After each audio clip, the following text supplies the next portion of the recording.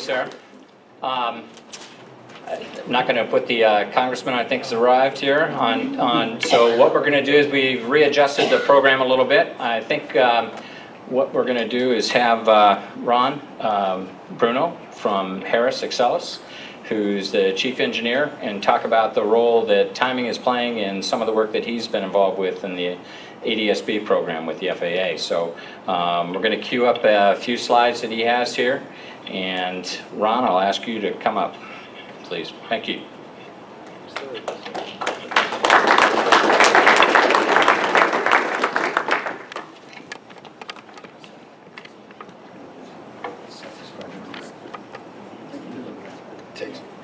Takes a while to get bright.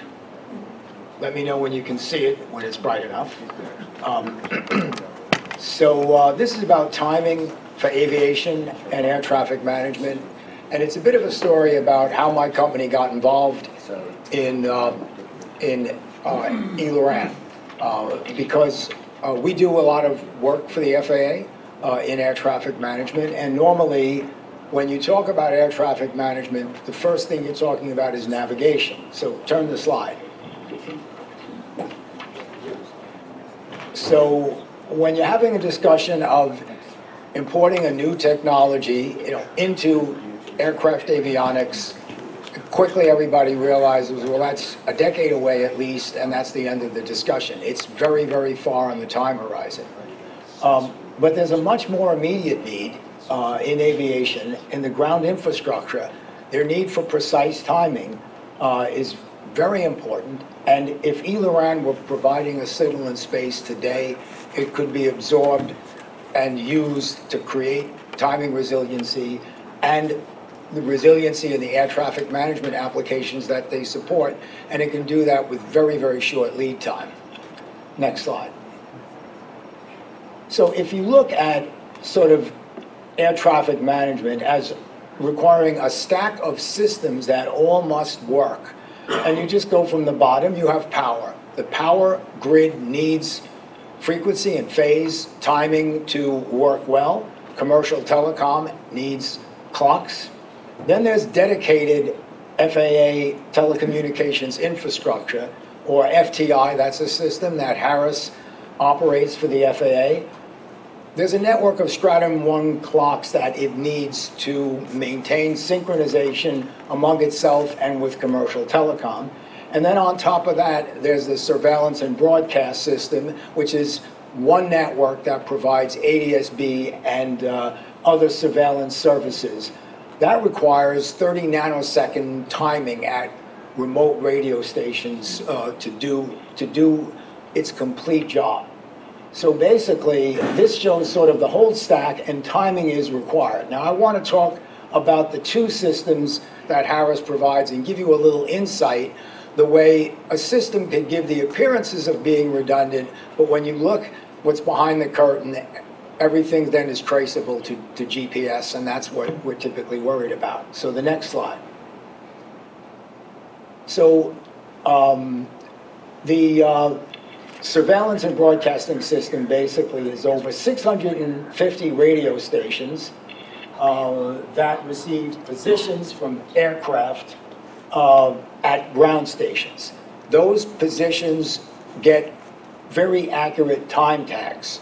Those time tags and that timing accuracy is derived from GPS. Those time tag position reports are used in data processing centers to do a process one called validation of ADS-B reports. In other words, is this a real report, or is it coming from a location that isn't consistent with their position, their reported position? So that's an anti-kind of spoofing capability that relies on precise timing.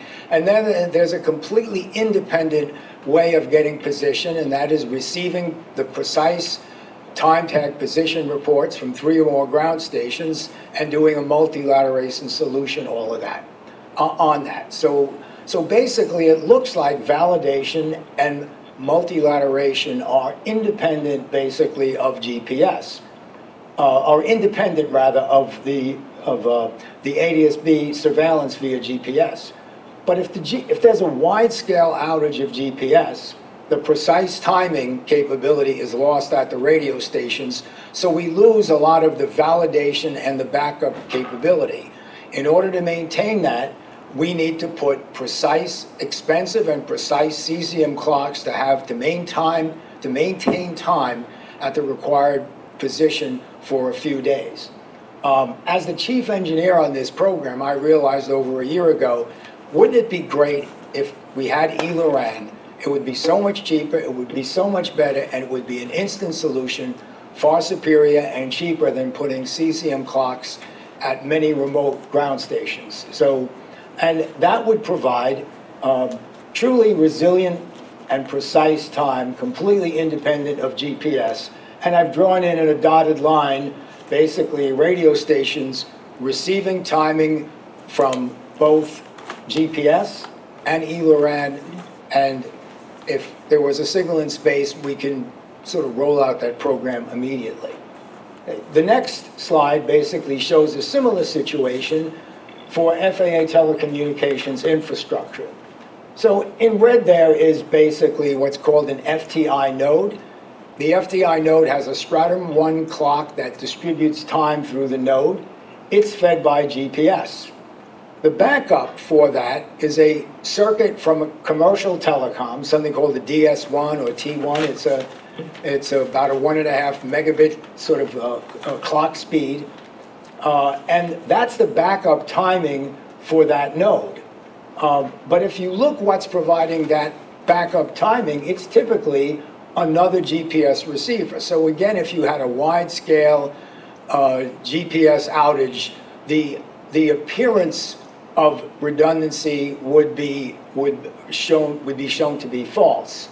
Again, this could be easily remedied by, if you had access to an eLoran signal, the Stratum 1 clocks inside the FTI nodes could be fed by both GPS and eLoran and would be robust to an outage of either one. And so the next slide then is essentially the wrap-up. If a nationwide eLoran timing service was available today, accurate timing provided could significantly increase the resilience of ATM solutions in the event of GPS outages by providing an independent timing source to surveillance and broadcasting system that I've been the chief engineer on, FAA Telecommunications, and other FAA infrastructure, as well as the underlying commercial infrastructure that ATM and so many important applications to the economy are built on. And with an eLoran system in space, the lead time and cost for implementing timing via eLoran in the ground infrastructure is very small. It's not the decades of implementing a new navigation system in aircraft. This is putting timing receivers that exist in ground infrastructure. It would be very easy to do. We're currently evaluating the timing performance of eLoran in the laboratory, along with Ursanav, who has many years of experience in this. And we're in the planning stages of demonstrating the performance of eLoran timing for WAM in the FAA's test network, which is associated with the surveillance and broadcasting system. Again, it's a pleasure being here tonight. Thank you for listening. And are there any questions? Okay, thank you.